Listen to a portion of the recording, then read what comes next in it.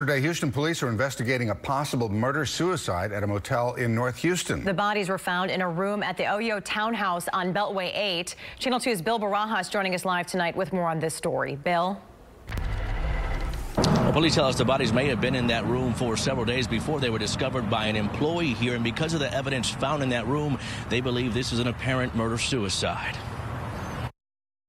The focus of the investigation is here, room 131. It's there that the bodies of a man and woman were found this morning. The manager was trying to check on some of the tenants.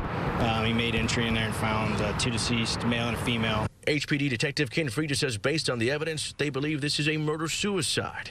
It appears that he shot himself. That's what we're looking at right now. And the female, how did she die? We don't know yet.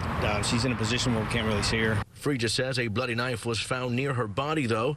Investigators say the pair may have been staying at the Oyo Townhouse for several days. They are now trying to track down anyone with information on who they may be and what happened inside that room. Not that we've discovered yet. No, we've talked to people in the surrounding units. Nobody knows, seen anything. And the victims have not yet been identified. They are believed to be in their late 20s, mid-30s. Reporting live in North Houston, Bill Barajas, KPRC, Channel 2 News. Thank you, Bill.